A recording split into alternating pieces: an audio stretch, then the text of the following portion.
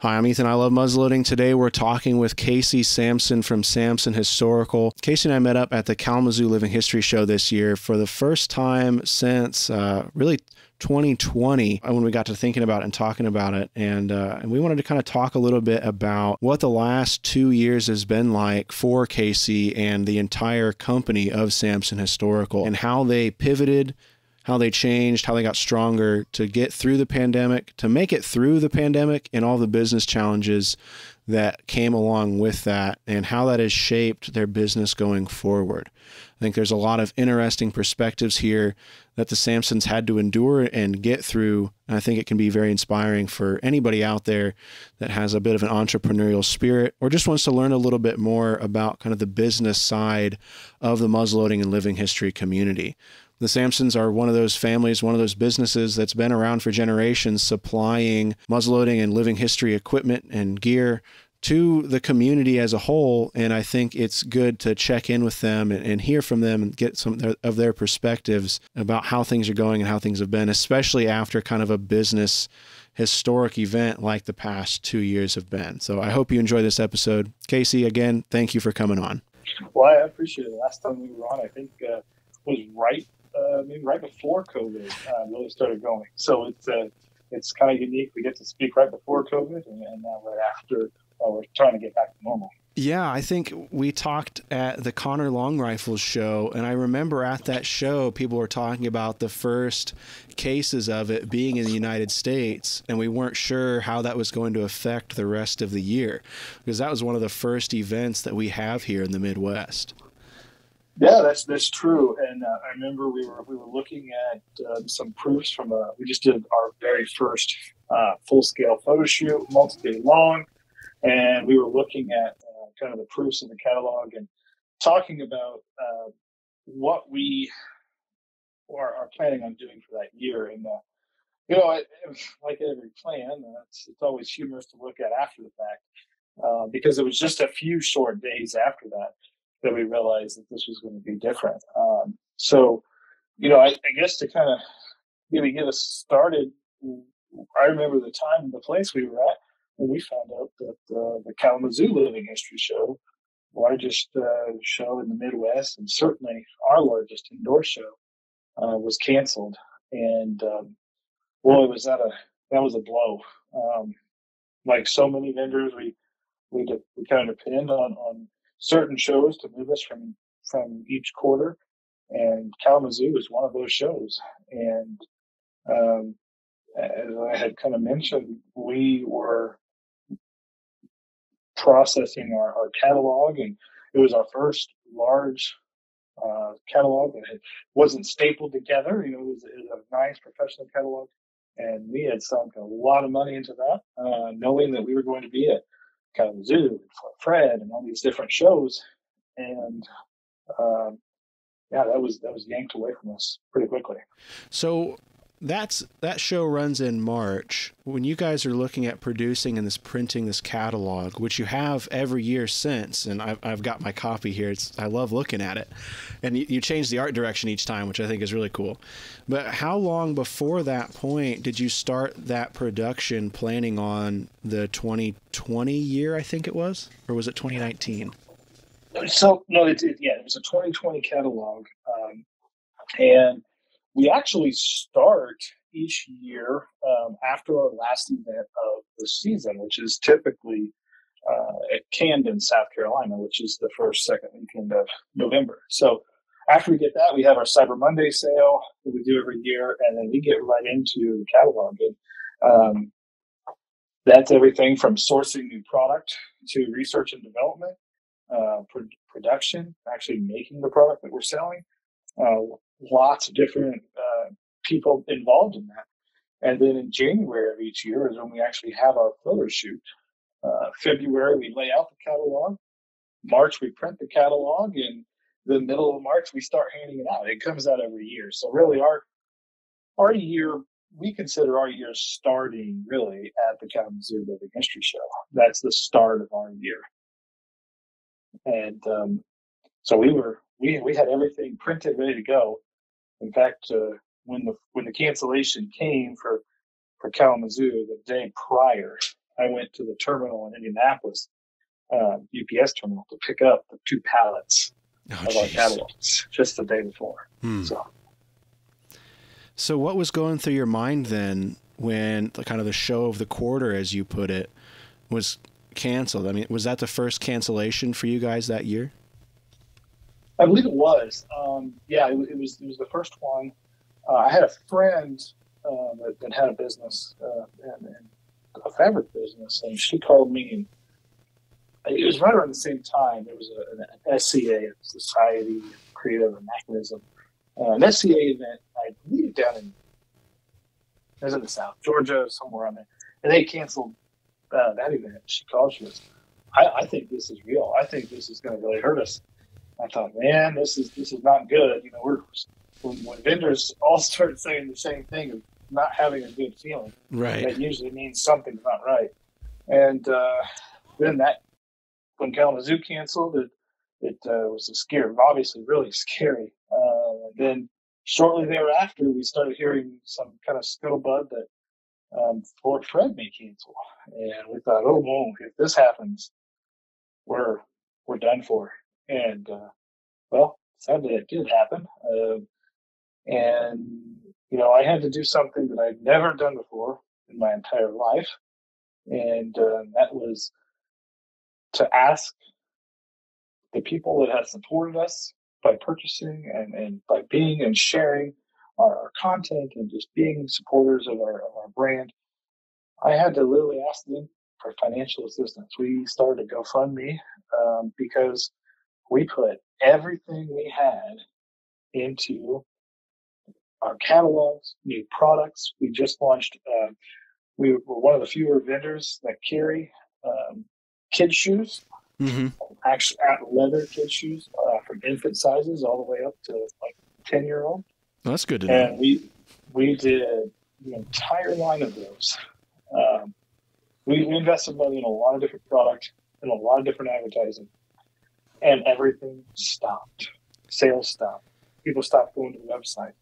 Everything stopped. All the shows were canceling. We went from a full staff to going down to a skeleton crew because we didn't know about the virus. We were trying to figure out, what was safe, what was not, and then we went down to 2 days a week. And it was such an odd time and scary. And I do want to just take a quick moment to thank anybody that's listening who did contribute. I'll never truly be able to repay that debt. And Abby and I are very humble and thankful for that opportunity and that assistance, because it truly is what helped us push over until we could start getting some sales on the website again. And it kept our employees paid. Abby and I didn't take that money for ourselves. We kept our employees paid and the lights on. Yeah. And that was the most important thing to us. That kept you going long enough for you guys to think about what you needed to do to compensate for not having those events, because those events are they a large part? Are they a majority part of the business, at least at that time? At that time, between Kalamazoo and Fort Fred, and that was it was a significant amount of our yearly sales, or quarterly sales at least. So I mean, it was detrimental not to have those two shows in particular.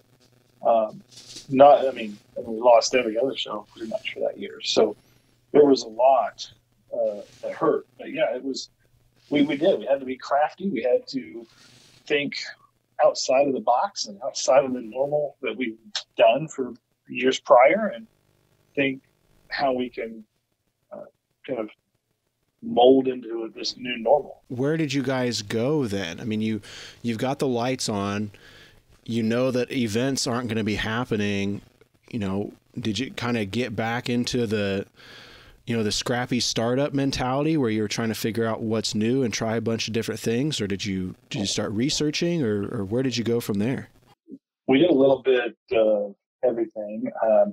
We sat around for a while for the first couple of days and said, well, this is kind of nice. It's quiet and peaceful. Right. And then after about 48 hours, we said, okay, this is terrifying. What do we do?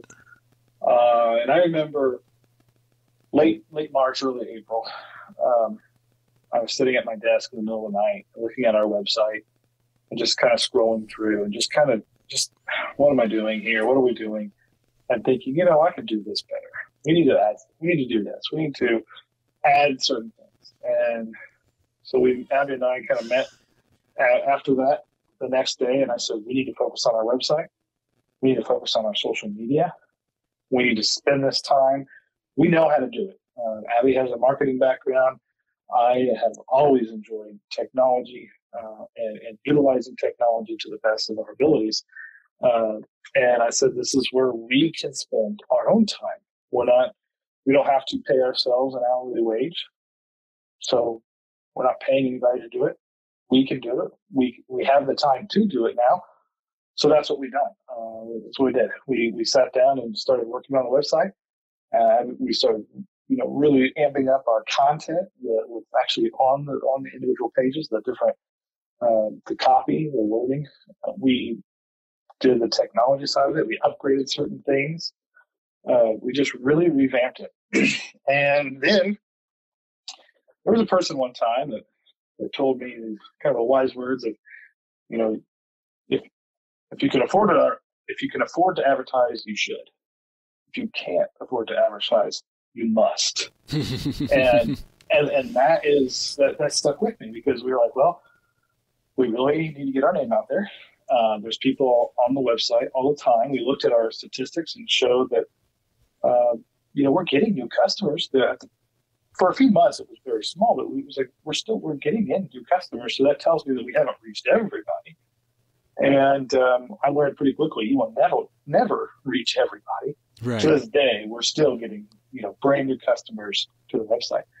And so we started marketing via social media and Facebook, Google, just different places, and spent the time and the money to do it. We just really sunk everything we could into advertising. And looking back, it was the smartest thing we ever did with our company, was spend money to advertise.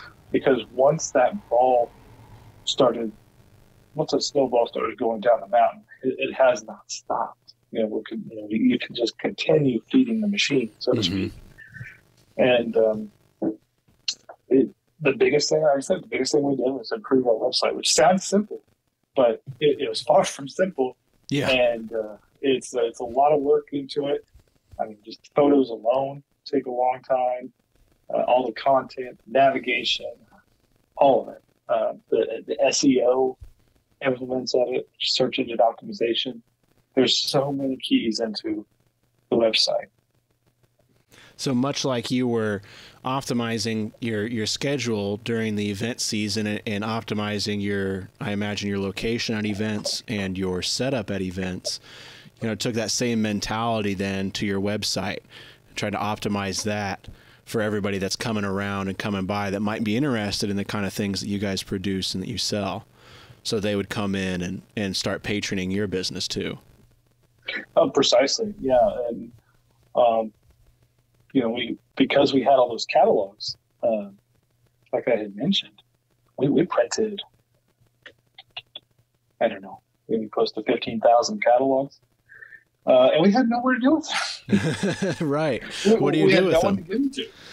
And so I came up with this idea, said, let's get on Facebook. We'll create an ad that targets certain people, and we'll say, we're going to give you a free catalog if you just sign up for our mailings. And overnight, I remember having like 400 or 500. And then quickly, it was hundreds of people every day. Awesome. Requesting a catalog. And that went on for a couple months. Well, everyone was at home.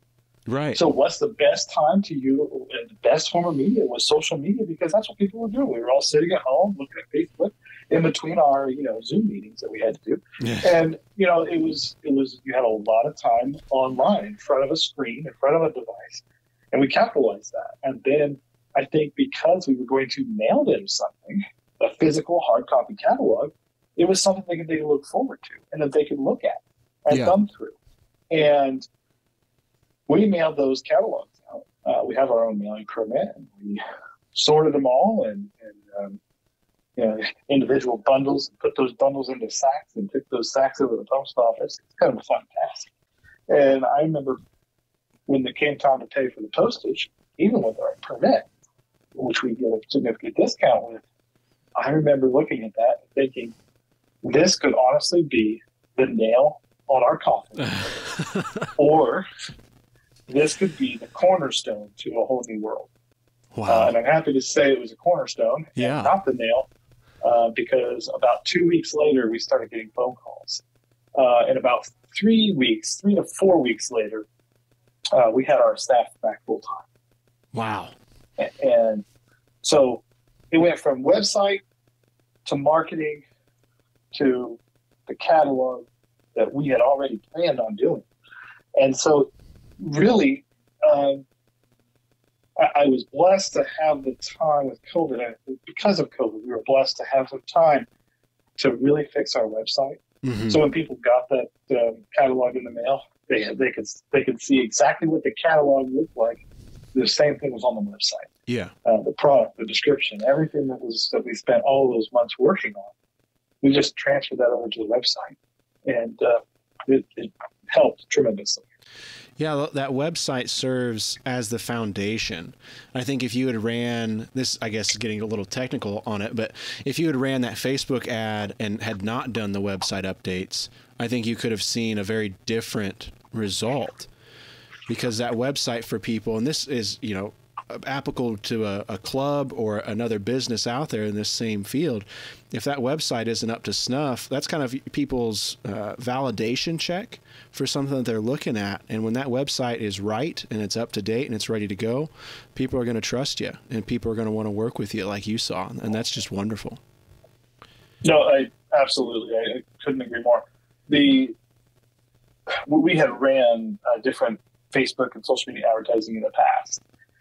And we did not see the same reactions and return of investment that we did until after we optimized our website to the best of our abilities at the time. So yeah, it was critically important to do it. And I will be honest, some of it was pure luck, because we were stressed to the math, and I didn't know, no one had lived this situation before, so we didn't know how long this was going to be or what to do. And it started with, I have nothing else to do. I might as well try to do something. Right. And the website was one of those things that always was on the back burner, because we had physical things that had to be done. We had to go to an event. We had to make this product. We had to, go somewhere, do something. And when all that was taken away from us, we had to sit at home. Well, I don't sit idle. Right. Vacations get stressful for me after 4 days, because I'm like, I've got to get back to work. and so Abby and I truly love working for our business, and maybe me more than her. She likes the vacations, but I enjoy the time we get to spend. I enjoy making our business more successful, and I enjoy having a business that supplies and allows our employees to live a comfortable life. And that was probably the hardest thing for us, is when we had to tell our employees that they had to kind of step back. We weren't firing them, but we were reducing their hours. And man, if I never have to do that again, I will be forever thankful, because that was, quite honestly, one of the hardest things I had to do was to tell my staff that, I don't want to fire you, but I can't pay you. Right. You're kind of in a bind there. Yeah. And thankfully it all paid out. And truthfully, we grew more in the last 24 months than we have at any other time in our business. That's wonderful. So it's being able to put all those things into place that allow that to happen.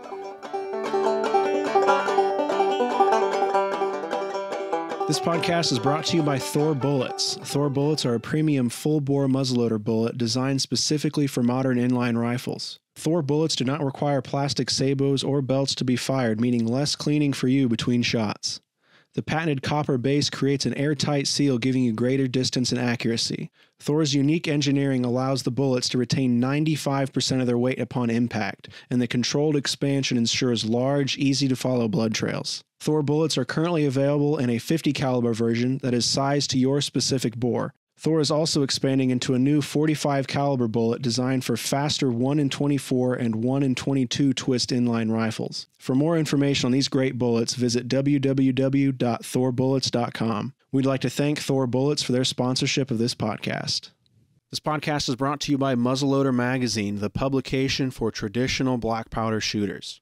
Since 1974, Muzzleloader has been the leading magazine devoted to traditional black powder hunting and shooting. Each issue is jam-packed with articles on hunting, shooting, gunsmithing, do-it-yourself projects, living history, American history, book and product reviews, and much, much more. Muzzleloader Magazine is the best traditional muzzleloading magazine, bar none. I'd like to thank Jason at Muzzleloader Magazine for his continued support of I Love Muzzleloading and the I Love Muzzleloading podcast. I don't care what you're into. If you're interested in muzzleloading, this is the kind of magazine I think you need to check out. I've been a fan of Muzzleloader Magazine even before the sponsorship. I've always been impressed with what Jason has been able to put out with Muzzleloader Magazine, and it really means a lot for him to be supporting I Love Muzzleloading and our efforts over here. Thank you, Muzzleloader Magazine, for your support. So you guys supply accurate reproductions and living history equipment and clothing and all sorts of things. If you haven't seen the Samson website, you really need to check it out and order something because they make some great stuff. When we get into the kind of the later effects of this, where supplies and logistics became an issue, because I'm going to call it just in a broad sense, living history is a rather small industry compared to most other things out there. Did you find it especially difficult to find the equipment and supplies and the merchandise that you guys need to make your items and the items that you sell? Or were the items that you sell able to kind of fly under the radar because they weren't necessarily needed by other industries, if that makes sense? There's a lot to unpack there. Yeah. So first, we did experience, and we are still experiencing COVID-related delays and supply issues. But they came in waves, and they came with different severities on different areas of the world. So, we work with now over 50 different artisans and companies, and we work with people all over the world. And we're really proud to offer a very diverse group of product. And to be honest, I think because the entire world truly had a couple months pause, we didn't really see the effect for a while, because when we went back to work, everybody else went back to work. And so it was almost like everything kind of paused. But then we realized, well, because they were paused, they couldn't make this. Now they're out of it, and it takes a long time to make that, whatever that might be. Mm-hmm. Wood, for example, we all know about the wood and that market. But just anything and everything was affected. We really didn't start seeing the supply chain issues until late 2020, early 21. And that's when we started seeing that. And for us, what was initially impacted wasn't the supply of the goods, it was supply of the transportation. Okay. Ports, right? Airplanes, trains, pallets. Yeah, we would have even for our magazine, our catalogs, our print media, what was a one-day turn to truck it from Ohio, where our printer is in Ohio, to just north of Indianapolis, which we're 30 minutes from downtown Indianapolis. We are not far or remote in the state. It was turning into a week or 2 week long trip because they were short on truck drivers, or they were short on trucks, or they were short on fuel. And mostly it was the supply of the workers. And so that was what we noticed was first. And then there was the raw materials. So on the leather side of the business, which we still do a lot of leather reproductions, but then we also make a lot of modern leather product. We couldn't get leather because the tanneries, because of the production stopping, they had a lot of waste that they couldn't use, and then they had to re-up their supply. And then there were other, particularly in larger industries, leather, they continued producing because it was a needed product where we did not. And so they ate up all of the supply. And then when we had the demand for the leather, the tanneries didn't have the supply. So there was a short term in between that 2 years. There was a short time where leather in particular, the hides weren't being processed. They were just being thrown away because there was no one to process them. And so we were still processing meat, but we were not processing the hides because it was a byproduct. It wasn't the product that was as in demand at the time, and then the facilities to do it. Now, that's not true all over the world, but in particular, the one tannery we do a lot of work with, that's what happened. So I guess I'm just using this as a couple of different examples. I mean, we were getting hit from every side. There are certain parts that go into our leather products, such as the rivets. Those are all made in China in mass quantities by the millions of days, but they were all shut down. And so when we ran out of rivets, it wasn't like normal where we go to our supply house in Indy and pick up a bag of rivets. He said, well, we don't have it because our distributor doesn't have it. Our distributor doesn't have it because they don't have it because it's sitting in a port somewhere. And so it was this major domino effect, little by little. And it was weird because our companies are diverse. We have a lot of different avenues. Not one thing hurt us hard, in a very negative way, but we were hit multiple different times in small ways. It was death by 1,000 cuts almost because every time we turned around, it was like, okay, there's a COVID problem, it seemed like that was an excuse for a long time. We have seen that the supply chain is now leveling out, but it's the price of fuel that's now really starting to make a pretty bad impact. Right. Wow. That's a lot to go through. All the while you're shifting kind of your business model to go along with it. It'd be one thing to manage supply chain and logistics with a normal business year, going to events or something, and shifting that sounds like it would be it was challenging. One of the I guess I'm telling a little trade secret here, but that's okay. Everybody can appreciate it. One of the things that we have been successful with our business, and I do encourage businesses to do this, is to have the supply ready. So what I mean by that, and I'm going to step back to 2019 as an example. In 2019, when we were going to shows, we were successful. We are still successful because of this model, that it's available in hand. Right. Now, there are certain things that you cannot buy ready-made. You have to have it made for you, custom-made. But there are a number of items that you can.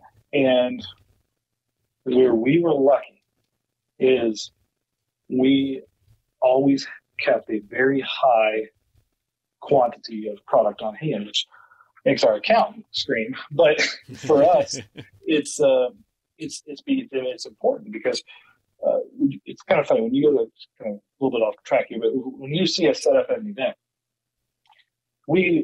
you'll probably likely see us take truckload after truckload of hand carts in of these plastic totes, these red and black plastic Rubbermaid totes. And what I always tell people is, this is not the product we're actually selling that you see on the shelf. This is all of our back stock. So under every table is 3 to 4 totes of product. And that's our waistcoats, breeches, shirts, mugs, all the extra things that we have, because if we don't have the size to fit that person, they're not going to buy it, or they may buy it from somebody else. So as a business, if you capitalize that and say, we're going to have everything available as much as you can. Of course, you can't have everything. Anything we can have higher stock of, we're going to have.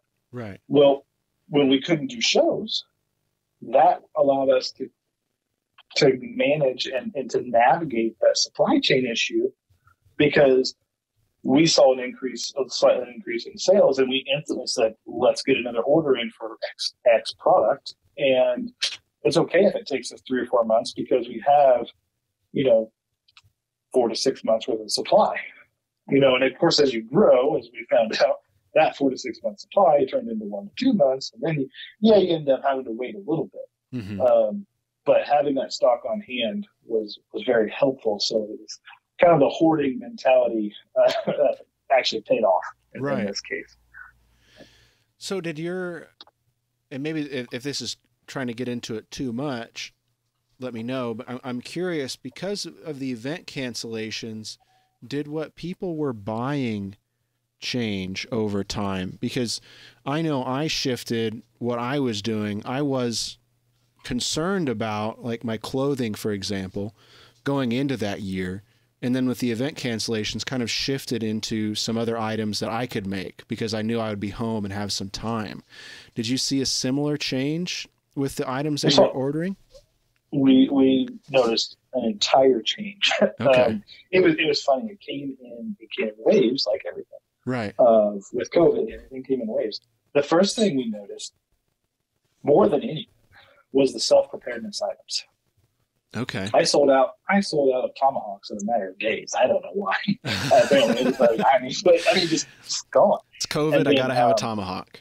That's right. But then the next huge category for us at the time was fire starting. Okay. Weird category, but flint, steel, strikers, and tow and little tins and all the leather pouches to go with them, gone. We saw more utilitarian items, cooking items. Cooking items went absolutely berserk for a short while because people were at home. They could cook. They could do this. They wanted to try new things. All the restaurants, a lot of restaurants were closed or had such a long wait that it was better just to stay at home and cook. And so we had people cooking in their backyard and cooking in their. We had one customer who said that they had never cooked in their hearth oven or hearth fireplace, and because of COVID, they did. And so they bought, utensils and things for that. So that's that. We always sold those items, but it wasn't in the volume and the time of year. We always know we're going to sell more fire starting and trinkety stuff like that in the fall because people are gearing up for Christmas, and it's just, I don't know, it's fall, you have this kind of outdoorsy feel. There's nothing better than a crisp fall morning out in the woods. Right. So, you have that kind of, we were selling that in May or June and in March and April and May. It was just like, why? This doesn't make sense. So we had that. And then what we had is some of our higher end lines of clothing and things like that, or our custom items. We had more people investing in that because they wanted to up their, persona. Right. And their coats, really every gentleman walking around should be wearing some type of sleeved coat. Mm-hmm. It wasn't common for a gentleman to be walking around in just a shirt and a waistcoat. And so people started buying the coats. Like, well, might as well. We have nothing else to do. And I think to a degree that people that had a steady income and that weren't affected as much, that were not required workers. Well, what was the word everyone kept using now? Essential workers. Essential, yeah. Yeah, those essential workers, we're very blessed to have them because they recognize that, hey, we need to support these small businesses. And we may be a little larger in the field of reenacting and living history, but we are by no means a big business. I mean, we're a small business, family operated. We've got less than 15 people that work here. We're a small business, very small. And products changed. What people purchased changed. And we saw all these just different influxes, different certain categories throughout the time. I'm really glad that you said that because that lines up really well with the other businesses that I've talked to. Even if you just look at like the camping and outdoor industry, it just exploded because people couldn't go to like public events or something, so they'd try to go camping and go out in the woods somewhere. It was something that you could do to get out, and I'm glad that you saw some benefit out of that. Yeah, it also allowed us to expand some categories Okay. that we didn't know existed, and or products I should say didn't know existed, that we could add to our already successful categories of business. So yeah, I'd be remiss if I didn't mention the millions of people that have lost their lives to COVID, and our family is not immune to that. And I am thankful for the progress we've made as a country and a world to live in a safer place than we were maybe 2 years ago. But I will say that with every fire comes positivity, and when we had all this death and destruction, now we can look back and we can see some really good positive things that did come out of it. Lots of growth. We can see this personally with our business and our customers. Lots of growth within the living history community. The amount of research that was done during the last 24, 28 months really is impressive. Yeah. And that's a very good positive to come out of this. People researched the history more. Museums. This was a great thing that happened during COVID. Because of COVID, many museums placed their collections, in some cases, their entire collections online. Yeah. And wow, talk about a tremendous time to view collections. And then with technology today and the cameras that are available and the lenses, to see up close. I mean, you almost truthfully can see the product better on a screen than you can in person, because you're so close to it that you can see the individual grain lines of the wood. I mean, it's just, that is a great thing, a great byproduct of such a terrible disease. But it was nice to see some positivity throughout that. I really appreciate you sharing your perspective on this, because I think I see a lot where people are speculating and trying to understand it kind of from the outside looking in, because we're still seeing the effects of all of this. There's still, I mean, especially in muzzleloading, I think a lot of the foundries and places where things are cast still haven't gotten to like muzzleloading supplies. And I hope that they are able to soon to keep that going. But I'm really glad to hear that you've had, like you said, some good success with it, apart from obviously, not trying to diminish, like you said, the lives lost and the amount of man hours that went in to the last few years to get through this to where we are today. I think we all have to, it's easy to focus on the negative, but when you can sit back and really spend some time to look at the positives, that's what we really need to focus on. So I'm thankful for all the lessons that we learned during that time when it comes to managing growth and business and employees. It's been an interesting time, but it's been very rewarding to be able to see the growth and to reap the benefits of all the hard work that our staff and I did over the last couple of years. And so, and our staff really has done a tremendous job managing that and growing as we've grown, and embracing. We have real quickly, we have a weekly meeting every Monday where we call it our Monday morning meeting.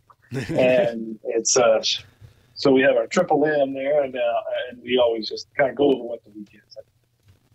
It's laughed at now because I'd say, well, I have nothing in particular this week, and we know by our meetings at 9 a.m. by 10 a.m. that's already changed. It's just, we're doing something, and so it's great. And being able to grow different lines of our business, we're getting ready to launch a couple new lines here. That are going to be really exciting, especially for the early 19th century market. Ooh. So we're very excited about that and getting that going. And we're hoping to have that by the start of quarter 4 this year. So So if you're going to Mississauga 1812, make sure to come and see us. Okay. Awesome. Well, I guess with that, what other events are you going to be at this year for people to check you out in person? I mean, obviously everybody should be already on the website, but what events can they come check you out at?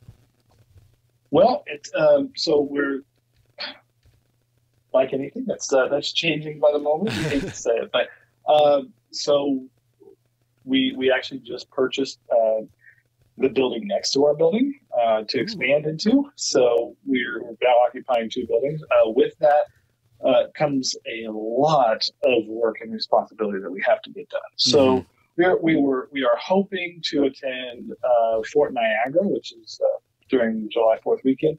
We are so hoping to do that, but we're not 100% sure. I know our first absolute for certain show will be at Fair New Boston in Ohio, followed by Cantigny up in Illinois, and that's in the second weekend of September. Colonial Market Days, which was actually supposed to be this upcoming weekend, has moved permanently to the 3rd full weekend of September. And that's an event that our company helps organize and put on, and that's done here in our hometown.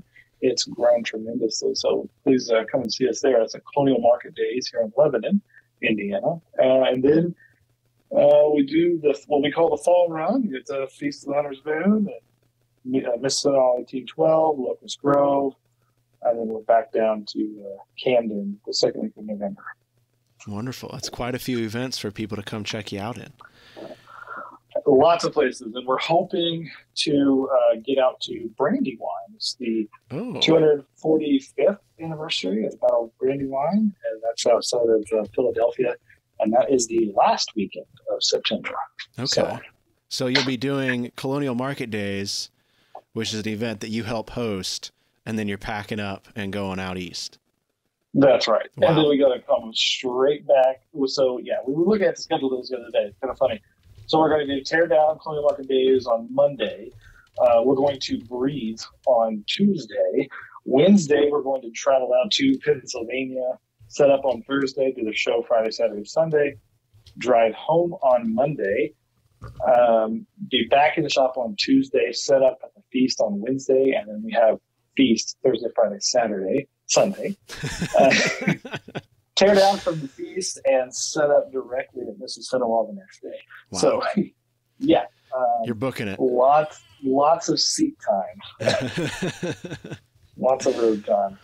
That's awesome, man. Where can people find you on social media? I'll have links to everything in the show notes too here, but I just want to make sure that we get everything from you. Well, my marketing directors would be pretty upset if I don't mention them all, so I'm going to try. Okay. I know we're on Facebook, Instagram, Pinterest. We have a new channel now on TikTok. So any of our younger generations that enjoy, all generations, I should say, the TikTok app, we're on that. And then we're also on YouTube. That is a very small channel. We're not there. But that's a very exciting announcement that we have coming up, I believe, in August. So stay tuned for our YouTube channel. There's a lot of changes. Awesome. Great growth happening there. Whole new studio coming. So we're getting excited for that. And I think that may be it, but I'm sure I'm missing somewhere. So Facebook, Instagram, YouTube, TikTok, those are the names. Excellent. That's a lot of places for people to come see you, come check you out. And I'm really happy to hear you guys expanding more of the online stuff. I mean, events are always going to be important. They're always going to be crucial. But I think seeing Samson Historical really take the internet by storm is really going to kind of blaze a trail for a lot of people, I think, here. You know, and I just want to offer this too. Anybody that's out there listening that's curious on what to do or some advice, I am always willing to talk with other business owners. I've never been the type of business owner that's kind of held all of our secrets. I think it takes all of us to make the world go round. And, you know, we're going to have, we have experienced a lot of different things in a lot of different ways. And my experience may not be the best way for you, but if you can learn from our mistakes or our successes, that's the best way to do it. So anybody that ever wants to get in contact with me, just shoot us an email and I'll be happy to do whatever I can to help out. Let's hit that if you have a little bit more time real quick. Oh, sure. What are like your top 5 tips that you'd recommend to somebody that's interested in history, interested in getting involved, has some entrepreneurial spirit, and wants to get going, or somebody, you can pick, somebody just getting started, or somebody out there that's listening to this, hoping to glean some insight on how to have a similar turnaround that you have had coming through COVID. What are some things that you'd recommend to either of those? Well, I think for either, they're going to be pretty similar. Maybe some differences, but one of the first things I could say is to truly advertise. Business cards are the cheapest form of advertisement. Cheapest. Hand them out. Throw them out like Tic Tacs. Every time you're at an event, have them out there. But we don't stop there. You have to be unique. It's a flyer, a brochure. People love tangible items. I know we're in a digital market, and a huge part of our marketing budget is through digital. Mm-hmm. But print media is still it is critical. If you really, really want to get out there, there are ways that you can start creating a mailing list. It doesn't cost that much to have a postcard sent to somebody. So, if you've got 100 people on your mailing list at only 50 cents a piece, it's really not that expensive to mail them out a postcard just to say, hey, we're here. Thank you. Things like that to really touch, to be involved with your customers. So advertising is probably the first one. And 2 would be communication. Always respond to your customers. I'm going to be honest, you're never going to make every customer happy. It's not going to happen. But you have to try, and you have to work, and you have to make sure that you're doing everything you can to make them happy. And we obviously want all of our customers to be happy, but you have to accept that sometimes that's just not going to happen. The third is to be available, which is aside from communication, but be available on all medias that you can. So have a website, have a Facebook, be available on different channels. Go to events. We love going to the events. It's unfortunate that sometimes our schedule with this expansion of the building is limited us this year, but there's no better way to be in front of your customers than to be truly in front of your customers at events or at shows. That's probably the third one. Fourth, I would say, would be reliability. Customers are okay if you tell them it's going to be 2 weeks or something up front. And if they don't want to wait 2 weeks, then they'll tell you. And they may not be the customer for you. But don't overpromise. I'd rather deliver early than deliver late. And so always to be reliable on your time. And lastly, I would say to utilize technology as much as you can. There's a lot of information out there on different sites, different websites, different channels. When it comes to e-commerce, I don't think there's really one better than the other channel that's exactly perfect for one customer, right, or one business.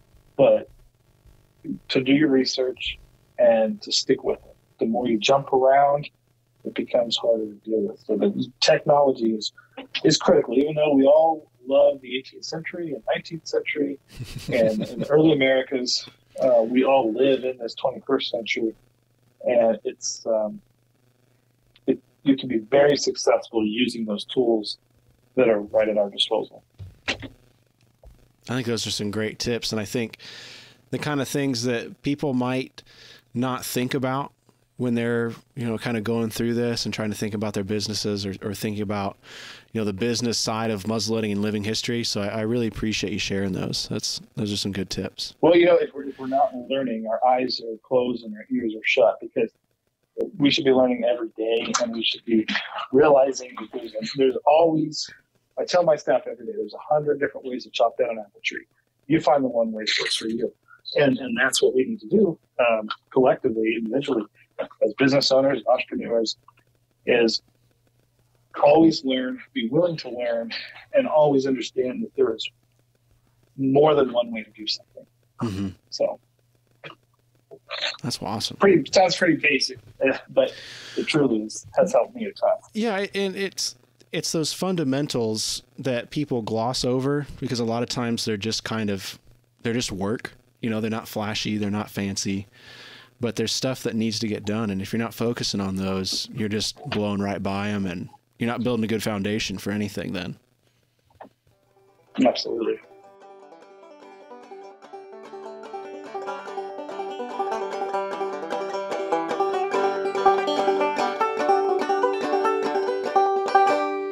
I'd like to thank Casey again for taking time out of his busy schedule there to sit down and chat with me. It's always nice to hear from the businesses that support the muzzleloading and living history communities and get their perspectives. Like I've said, if you haven't already, please check out the Samson Historical website and social media pages. They've really upped their game. It's really exciting to see. It's really fun to watch the content that they're producing. I think a lot of times we can consider history to be a little boring or stuffy, but the Samsons are right out there out front, making it look as fun as it is to bring in new people, which is something I can always get behind. We'll have links to their website and social media pages in the show notes and the description, as well as at ilovemuzzleloading.com with the blog post that goes along with this episode. If you're not already aware, that blog post associated with the episode is going to feature a bunch of pictures and other information about the Samsons and their business and some of the nice items that they've been producing. I mentioned earlier that the art direction for the catalog changes each year. I really encourage you to check out the 2022 catalog. They've taken a lot of inspiration from paintings of the 18th centuries with their photographs featuring especially their clothing, but as well as their home goods and other items. It's really neat to see the passion that they have for history and the material culture of the day kind of leak into and spread through all aspects of the business. If you're listening to this as it comes out, we're probably about halfway through the muzzleloading competition event season for the year, and we're heading towards the late summer and the fall season. I encourage you to get out there with some of your equipment, some of your clothing, and some of your gear and have some fun. Even if you're just going out to the local range, your club, or going camping in the woods with some friends, please get out there and use this stuff. It's there's nothing wrong really with hanging it up on a wall. You know, it's all really beautiful, but I think we can really connect with history and with muzzleloading when you're out there using the equipment that generations before did. That's all I have for you today.